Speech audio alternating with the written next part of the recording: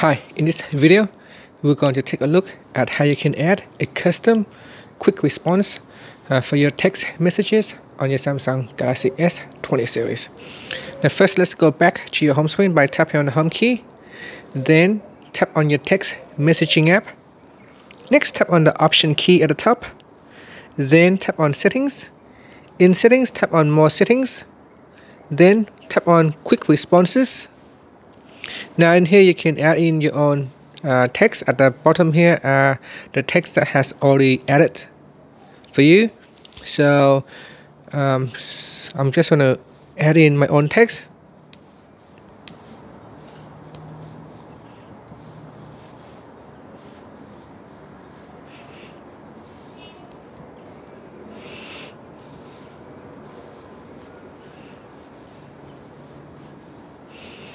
So I'm in a meeting, but I will text you soon, so I'll just correct that.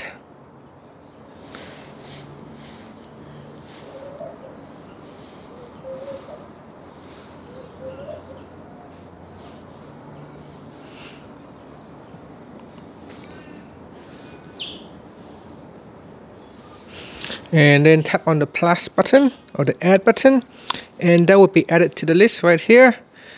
And now if we go back to your text messages, so say I want to create a new text, and I can tap on this plus icon.